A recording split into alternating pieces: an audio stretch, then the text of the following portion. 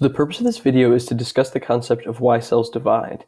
There's more than one answer to this question, so we'll take some time to explore the multitude of things that can cause cells to divide.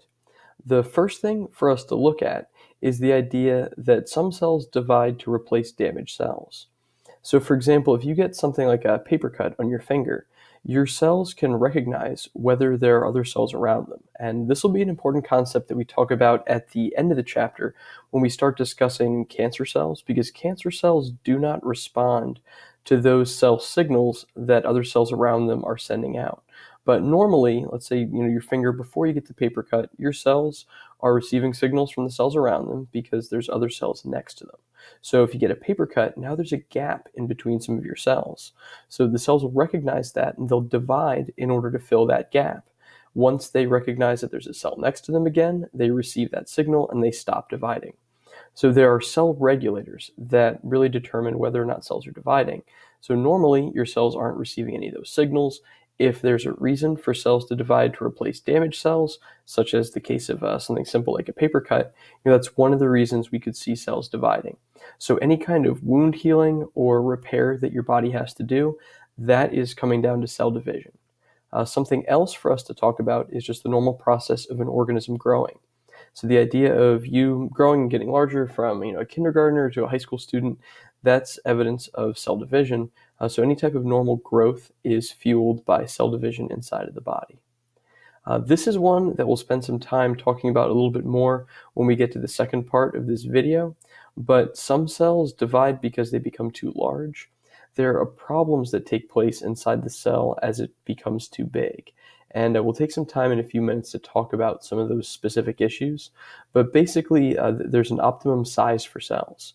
And once they start to grow and exceed that optimum size, then the best course of action is for the cells to divide. The final one for us to talk about on here are that some cells divide for reproduction. And this can look different depending on the complexity of the organism. For example, some things like bacteria, they have a very simple method for dividing and reproducing. They basically just split in half. The name for this process is, over here, it's binary fission. And so fusion, right, is bringing things together. Fission, on the other hand, is splitting things apart. So bacteria reproduce very, very simply. They basically just divide in half and make a new bacteria. Other more complicated organisms don't necessarily go through that same process. Although we do see like single-celled eukaryotic cells do go through a very similar process. It's not binary fission, it's a process called mitosis. But in more complex eukaryotic cells, like you and me, then in this case, we're going through a different process called meiosis. We'll talk about this one a bit more at the end of this chapter. So mitosis and meiosis are two very similar terms.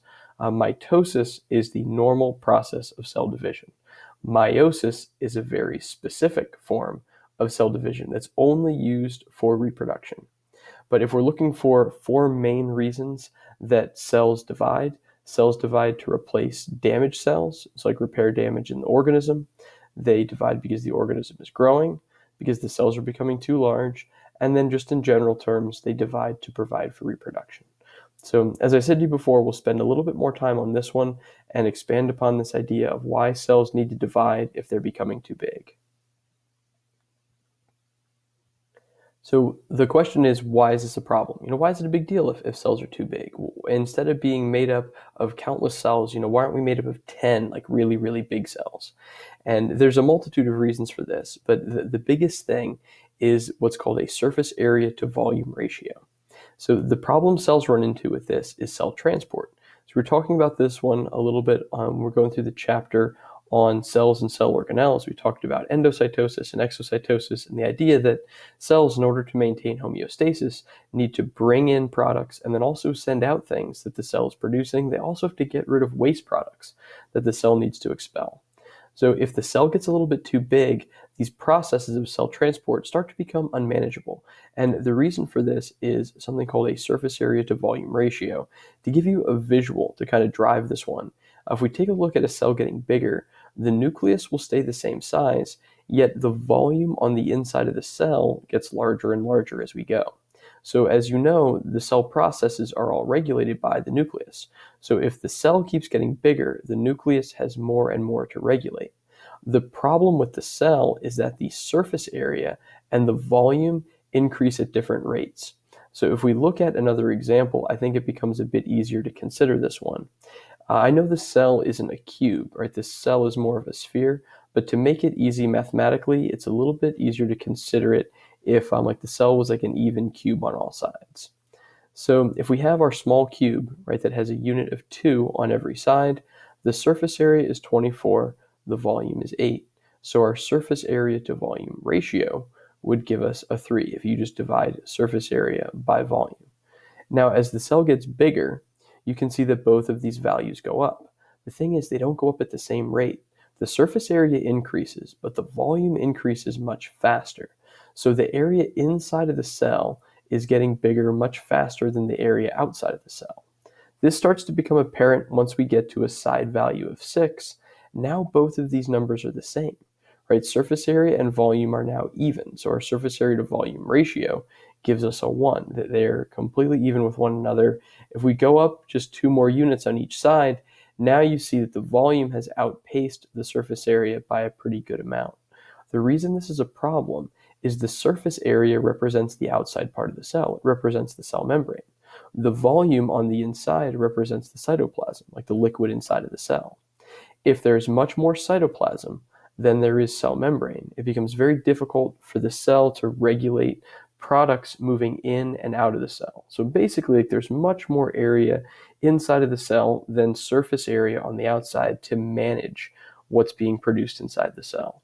So the cell won't be able to get rid of waste products fast enough. It won't be able to bring in products from the outside area fast enough, because at this point, there's a lot less area on the outside of the cell than volume inside of it.